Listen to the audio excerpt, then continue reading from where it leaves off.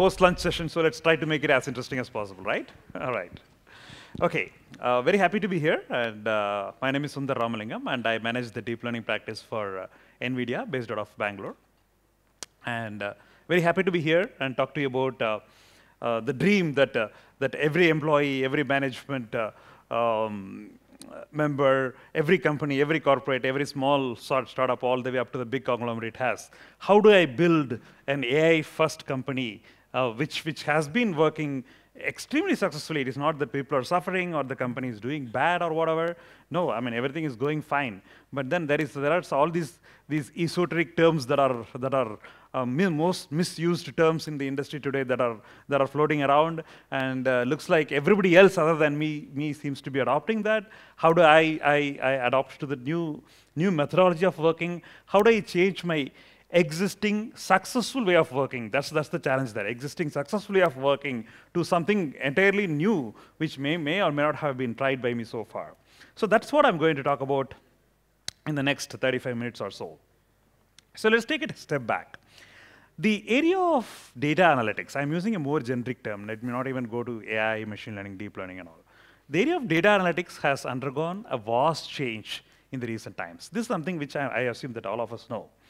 The heuristic techniques continue to be there. The if, then, else, the very, very basic if, then, else way of working. If this is the condition, this is the outcome, else this is the outcome. A very time-proven, 100% you know what is happening. You can explain the output of any program if you follow this way of working. And then comes machine learning. And in fact, I mean, many of you may know machine learning and deep learning are nothing new. They have been there for like several decades now. Okay. So, machine learning, the one fundamental prerequisite is that you need to have structured data. Machine learning works very well when you have structured data. And what we call as feature engineering. Say, for example, if object identification, a very simple task achieved by all of us, is my agenda. The feature engineering or extraction of features is done by manual technologies. Like, I handcraft the features that define an object. Okay. I need to be a domain expert, and I should be able to visualize the features that go into an object, and I should be able to handcraft the features that go into an object if object deduction is going to be my agenda. And then comes deep learning, which actually changed the entire paradigm of how machine learning had been working until then. One statement which I want to make here is that, I mean, please keep in mind that, in fact, there was one question from somewhere here, like, what is the difference between machine learning and deep learning and things like that. Deep learning is a subset of machine learning. Okay, if I imagine machine learning to be a big circle, deep learning is a smaller circle contained inside the bigger circle called machine learning. Throughout my talk, when I mention about machine learning and when I mention about deep learning, what I mean is deep learning and the other traditional machine learning techniques. That's what I mean. I mean, every time I may not be repeating traditional machine learning techniques or conventional machine learning techniques. When I say machine learning, that's what I mean. And then there is deep learning. So deep learning, the big advantage that deep learning gave you is that it enabled you to handle unstructured data in a much easier fashion. You can just, data is data. I mean, it could be structured, it could be unstructured. Deep learning doesn't care. It can consume both the types of data with equal efficiency. And number two, instead of handcrafting features, instead of doing feature engineering by your own manual methodologies because you are a domain expertise, you have domain expertise in that field, what you do is you write algorithms that enable the machine to look at large amounts of data, huge amounts of data, and pick out the patterns and the commonalities that are hidden inside the data. Okay? I mean, I repeat, the algorithms that you create look at large amounts of data, huge amounts of data, and understand the patterns and the commonalities that are hidden inside the data. And when that is done, that is nothing but the features that define the data. And hence, features are learned by the algorithm rather than you going and handcrafting the features yourself. Okay? That is the fundamental difference. Since there was a question, I thought it's prudent for me to address that before I jump into the deeper parts of the presentation. So that's the fundamental difference between the traditional machine learning technique and a deep learning technique. And this really changed the way AI had been working for very long. Now, I mentioned earlier that deep learning has been there for very long. I mean, several decades it has been there. So what happened in the recent 6, 7, 8 years time that really led to the rebirth of deep learning? Why many of us did not even know the word until about 10 years ago? The reasons is, there are two reasons for that. First one, deep learning needs data. No data, no deep learning, all right? Data means, I mean, it's not like small data. Humongous amounts of data are needed pertaining to that particular domain for deep learning to become successful. And data became available very recently from two different domains, first two different streams, I would say, industrial IoT and social media. That both these domains pumped in a lot of data and data became available. The second one is the brutal computational power that is needed for deep learning models to run. Okay? It's brutal. I mean, huge amounts of computational power is needed. And that computational power also became available thanks to a lot of technological advancements that happened in the area of computing, mainly from the GPU computing perspective. And both these things happened together, availability of data and the availability of computational power needed for solving deep learning models. And both of them led to the rebirth of deep learning. And that is why we are all here talking about this topic today. So how do I build up an AI-first organization? So where is deep learning used? I mean, the answer is there. I mean, I would say this is a redundant slide these days because all of us know it's everywhere. It's as simple as that. I mean, starting from recommendation engines to cloud and infrastructure and medicine and biology, media and entertainment, speech recognition, power processing, security and defense, all the, the smart city, safe city projects that are happening today. And last but not the least, the epitome of deep learning today is autonomous machines. Okay, we would not be talking about driverless cars and things like that if not for the deep learning techniques. So I'm not going to spend any time on this because this is something which I'm sure all of us know. Now, just to drive home the point, I mean, to what extent deep learning has reached out, I thought of taking two very nice examples. Okay, I'll just run them through. So, what you're seeing here is just a mannequin, right? It's just a model, and these are used as animated characters. Now, if this has to, I'm sorry. Would you play this for me, please? Yeah, thank you. Listen up. I'll explain what it does. Train your warehouses is our main objective. Alexei, you and your men will do that. You have to go in and out very quick. The avocado is a pear-shaped fruit with leathery skin, smooth edible flesh, and a large stone. The avocado is a pear-shaped fruit with leathery skin, smooth edible flesh, and a large stone. So here what happens is interesting. This is the reverse of lip syncing. So what I have done is I've created, not me, I mean whoever created it. I mean what I've done is I have created a model and I have defined the degrees of freedom for the jaws to move. And you give it any text, you give it any language, the animation happens in sync with what is being spoken. It could be anything. And obviously you can choose the nice voice that you want to hear. So the problem of, creating an animation to suit the needs of the dialogue is now done away with. All I have to do is, I need to define the degrees of freedom for the jaw. I mean, jaw cannot go in very unnatural ways. So long as the DOFs of the jaw is defined, you give it any language, any dialogue, any text, it automatically gets animated. This is amazing. This is like really fascinating. Now look at this. Yeah, one more. So here, what is happening is that this mannequin also has, I mean, I have defined degrees of freedom for this, and the terrain is defined. Now, this mannequin learns to walk through the terrain. Okay, like how I would learn to walk through a terrain. Give me any terrain because I know where I need to be balanced while walking, where I need to, move my arms so that I don't fall. I mean, I get better balance, things like that. How I learn as a human being, and I can walk through any terrain. Deep learning, reinforcement learning, etc., have enabled the mannequin also to learn these things. And now the good thing is that you created a mannequin. Of course, you need to define the degrees of freedom. How much can the hands move and the legs move? And then this terrain can be replaced by any terrain in the world.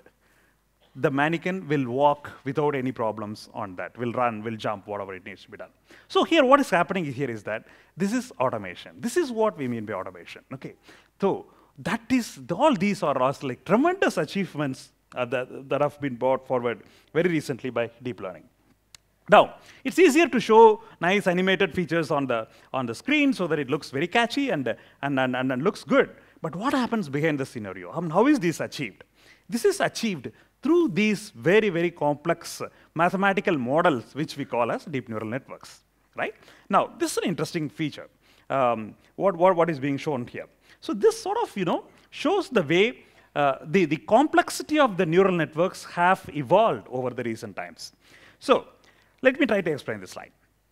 2015, the biggest model of that year happened to be the Microsoft ResNet. I mean, many of you who are working in vision would know this.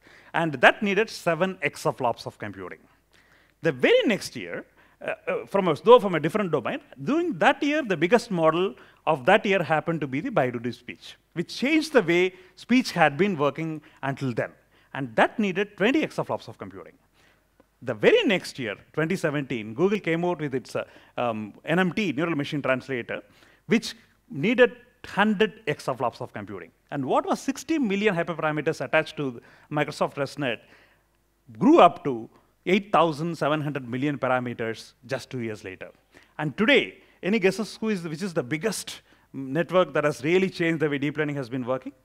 Anybody can help me? I can give a hint that it's an NLP1. I mean, sorry, BERT, yes, I heard BERT. Thanks. I mean, I don't know who said BERT. Yes, that BERT. BERT is the biggest one today. And today, I mean, what was 8,700 million parameters until a couple of years ago is 1.5 billion parameters today. And then bigger networks are already there called GP2 and all, which has taken it to even further levels. So essentially what is happening is that the complexity of the neural networks are going in big way. And it's just not the complexity. The types of neural networks that are being used are also growing in unprecedented way. Gone are the days when only CNNs and RNNs are used for deep learning problems.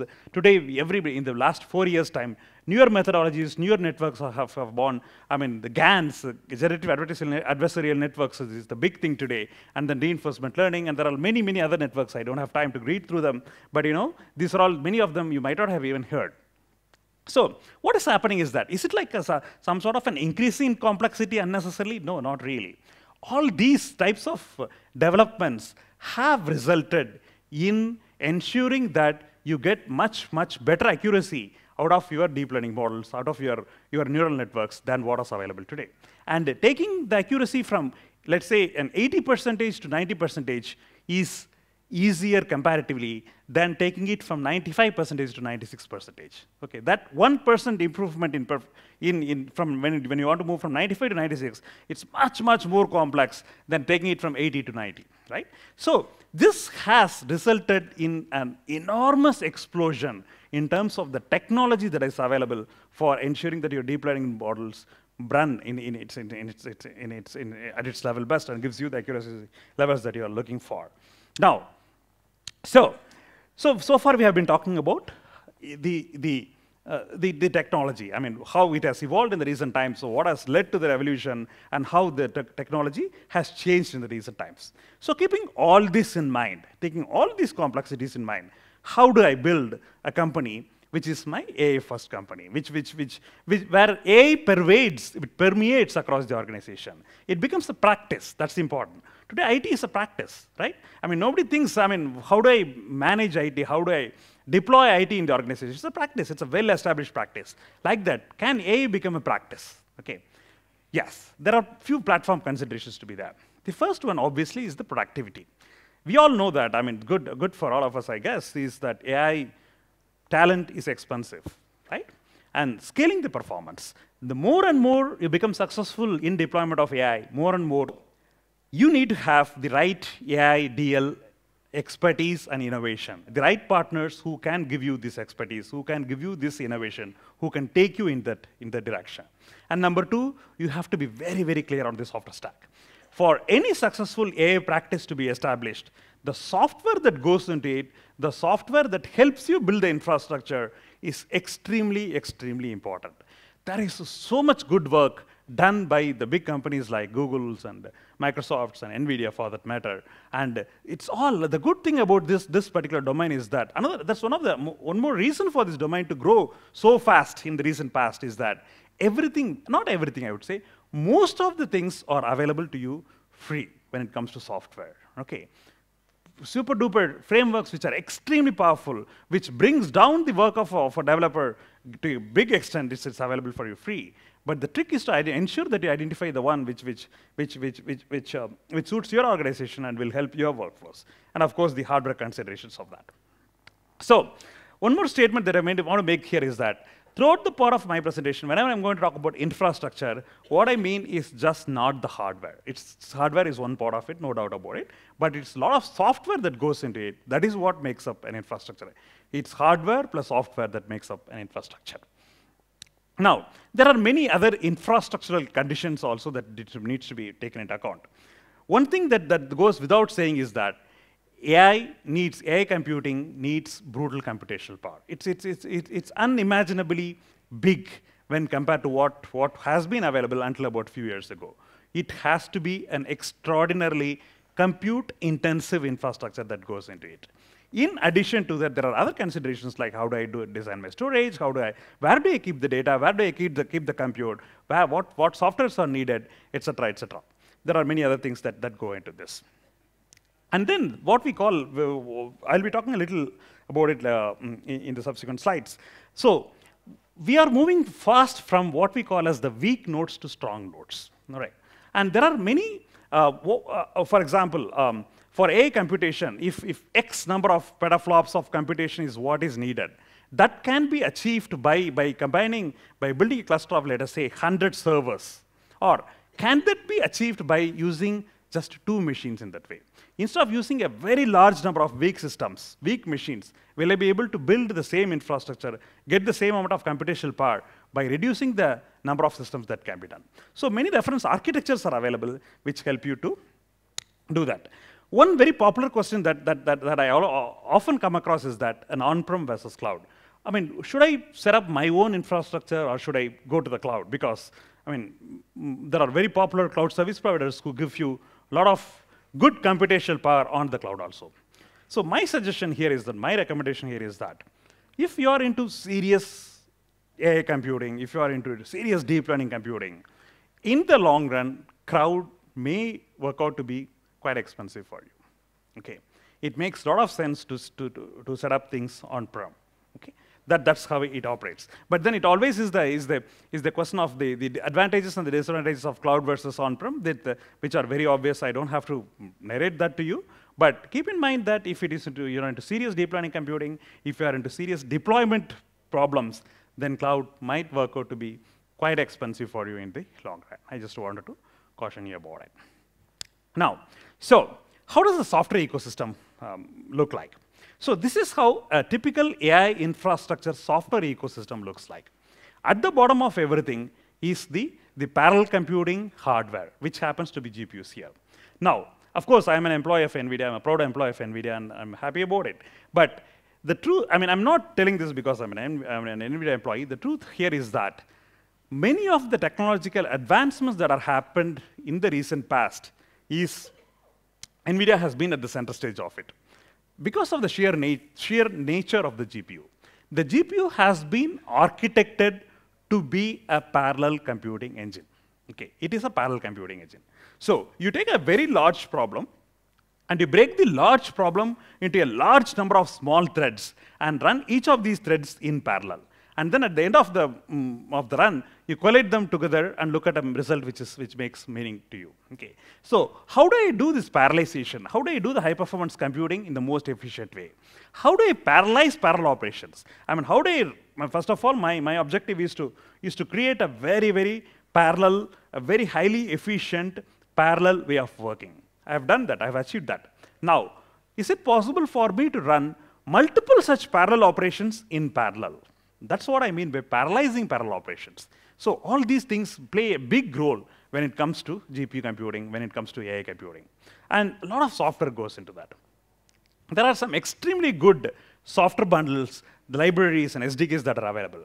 So at the bottom of everything is the parallel computing hardware, okay, GPUs in most of the cases. And then many of you might have heard about these libraries which are called as CUDA, which is the backbone of how GPU computing works. CUDA is nothing but the software parallel computing library for us. And on top of CUDA is built the multiple, software libraries. I mean, whether you are doing machine learning, you are doing deep learning, or you are doing traditional high-performance computing, or whether you are virtualizing GPUs so that you don't have to have your individual systems, each of them equipped with the GPUs, but you consolidate everything in the data center and do a remote access. All these things, all these libraries and bundles help you in achieving that. And then comes this nice layer, which is called as the applications of the framework layer. And as I said, tremendous amount of work has gone into this layer. And big companies, great companies have put in a lot of effort into this. And these layers have automated most of the tasks in a big way. That the likes of TensorFlow and MXNet and Microsoft CNTK and Caffe, Theano, Torch, etc. And on top of that lies your application layer. And as deep learning developers, as AI developers, your job is to ensure that you do the top layer well and ensure that all the stacks that are below the top layer, all the way even up to the framework level, is all automated. It is all done in a most efficient way and given to you so that you don't have to worry about what is happening in the bottom layers. Now, another very important thing that I would like you to keep in mind is that deep learning training is more or less settled now, right? It's getting settled now. Now comes the area of inferencing. I've created great models that run extremely well in the data center, but how do I deploy it in the most efficient way? Let's take a very common example of face recognition. That's a very, very common problem today. A lot of people are trying to solve it and quite successful as well. Okay, I have created great models which run well in the data center, but how do I deploy it on a railway platform? How do I deploy it on police chowks? How do I deploy it in the airport? That is where the big challenge comes, because the models that you create in the data center for your deep learning, using deep learning methodologies for your face recognition, those have heavy compute resources. But the camera that is being deployed in a railway platform or an airport are not going to have that much of computational power. So this is a big problem. And how do I deploy it in the most efficient way? And how do I build an ensemble of models? Okay, it's not going to be one model that does one task at any point in time. In many places, you need to have a multitude of models that work in unison, and the output from one model has to go as the input for the second model. So all these things give you enormous complexity when it comes to inferencing or deployment. And there are many softwares that are available. So I'm going to, for the rest of the talk, which is another 12 minutes or so, I'm going to talk a lot about the software bundles that are available that make your deep learning tasks much easier than doing most of the things yourself. One such very important thing is what we call as the TensorRT. Okay? And basically what it does is, it translates the heavy trained models into much lighter weight inferenceable models that can be deployed, right? I mean, looks like it's a major problem for many of you, because I see a lot of cameras being employed, and a lot of you are taking pictures of this. Very glad to see that. This is a real problem. I mean, I have a very good model that runs well in the data center, but the compute resource I have in the data center is not available at edge. How do I translate the heavy model into a much lighter weight model which can be deployed? And that is what this library does. Okay? And once again, all this is free. And the target platform could be anything. The source platform could be anything. So long as you have a nice translator that makes the model lighter that can be deployed, that would be the dream of everybody who is working on an inferencing engine. And then comes the video analytics part of it. DeepStream SDK. This is a fantastic SDK. If you are employing deep learning techniques on vision problems, could be images or could be videos, this is a fantastic library. Please make use of it. I mean, all these are a lot of millions of dollars of investment have gone into this, and these are all available for you free of cost. I would really urge you to make use of these libraries and these SDKs, so that you don't end up reinventing the wheel. You don't have to do something which has already been done by experts in this field. All right. The last but not the least. So far, my talk has always been focused on the deep learning part of it.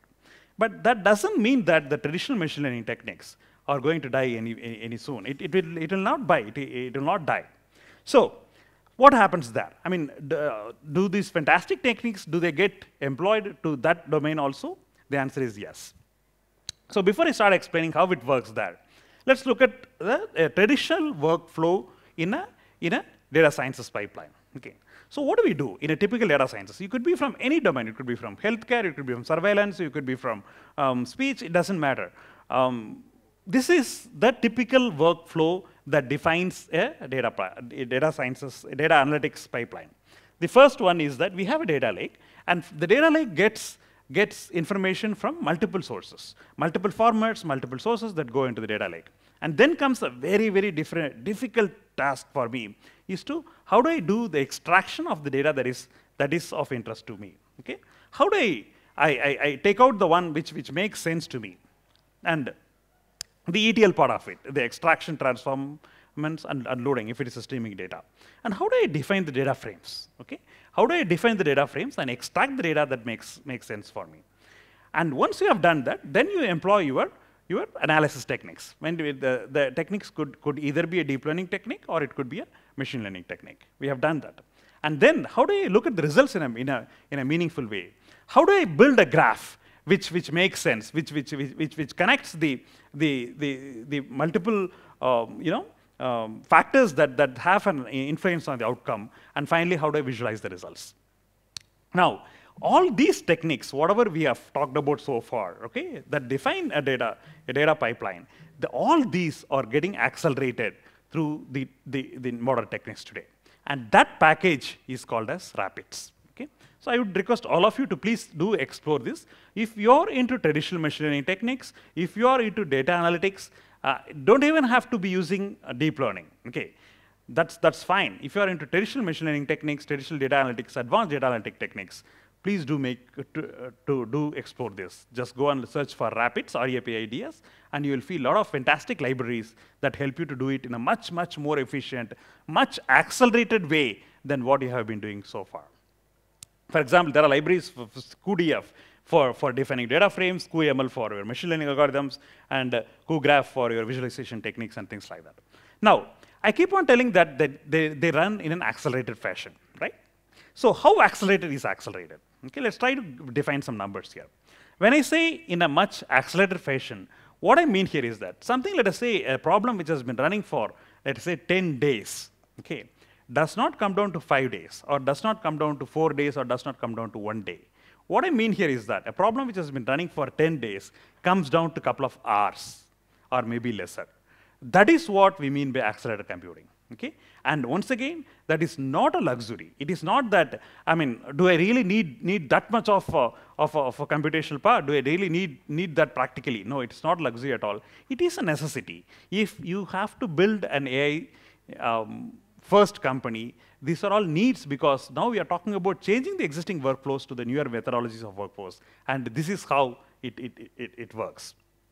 So, a lot of great changes have happened in the computational world, and some newer techniques have enabled very, very powerful machines that are being born today. For example, what used to be a data center that used to look like this, thanks to the employment of new AI supercomputing machines. Many of you might be aware of this. There is the DGX family of systems, the DGX1, DGX Station, DGX2, etc., which are AI supercomputing systems.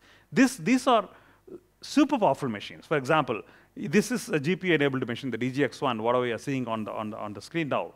If you were to build an equivalent machine with only CPUs, with no GPUs at all, you would need about 200 plus of those systems. Okay. So the computational power of 200 plus systems has been compressed into one server, what you are seeing on the screen today. Okay. And this is what we mean by strong nodes. Thanks to the developments of this, developments like this, what used to look like this is today looking like this. Okay? Before and after. Right? So the cost of computation has gone down drastically. Right? Instead of building huge data centers with a big, large number of clusters, hundreds of machines, which is going to cost you millions of dollars, or if not millions of, at least hundreds of thousands of dollars, it has come down drastically, and instead of building something like this, you could achieve the same thing by building something like this. Okay? So these are all the developments that have happened in the recent computational world today, and building an AI first company needs the adoption of these technologies, the knowledge about these technologies, both in terms of hardware, in terms of computation, in terms of software that I talked a lot about, and embracing all these techniques will really help you in building an AI-first organization. Right? Okay, that's what I wanted to talk today, and we in fact have some detailed, I mentioned about a lot of software, I mentioned about TensorRT, I mentioned about DeepStream SDK, I mentioned about a few other software also. So live demonstrations of the software are available just outside the auditorium. Our experts are there, you can talk to them and find out more about all of the software. Okay. I have 3 more minutes. If you have any questions or anything like that, I can take them for 3 more minutes.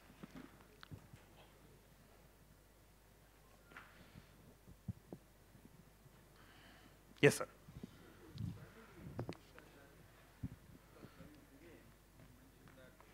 I think you're getting the mic, yeah.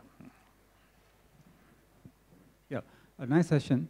Thank you. And the question that I have is more to do with what you started with. You said that the cloud cost could be prohibitive in the long run, right? But then, would you rather replace all your existing data centers, rip and replace with this? There will be a cost attached to that as well, right? Right. At the same time, in the case of machine learning, it's an iterative approach. Right. Right. So how do you kind of balance both these out? Sure. So if you're trying to get a hang of machine learning, try to get a hang of deep learning, you want to experiment with a few things, you want to have a few young engineers who want to play around with and all, yes, it still is a viable option. Cloud is, this is my view, I mean, there's no hard and fast tool. I mean, we all know that it's not like a hard and fast tool. These are my views. And whatever I'm sharing is through experience that I've learned in the industry. Cloud is a good option. But if you're into serious deployment, you want to experiment with your models. You want to try multiple networks. Say, for example, you have been running things with CNNs, convolutional networks. You want to try GANs for that same problem. You know that it's going to improve the accuracy tremendously. But as a thumb rule, GANs need at least 2x the computational power of CNNs, right?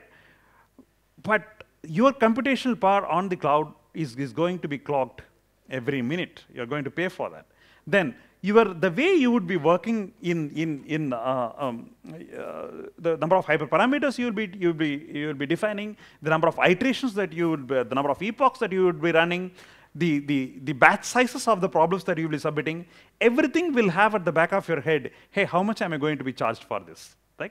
That will be always buy and run. So during that circumstances, having an on-prem infrastructure will really help you in experimenting with your models, in trying out newer models which you have never done before, in running more number of iterations, in increasing the batch sizes, in trying high fidelity images. All those things are possible.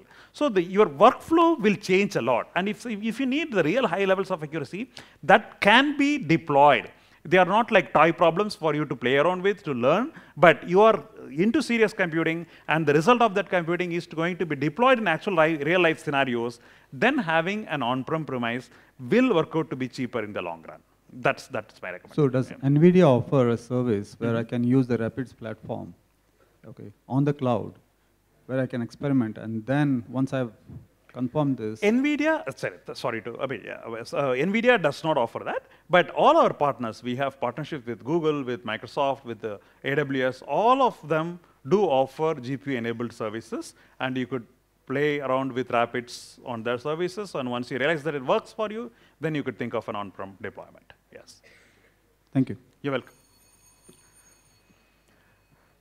All right. Thank you. My time is up, and a pleasure talking to all of you. If you have any more questions, catch me after this session, and please do visit our stall outside the auditorium. Thank you.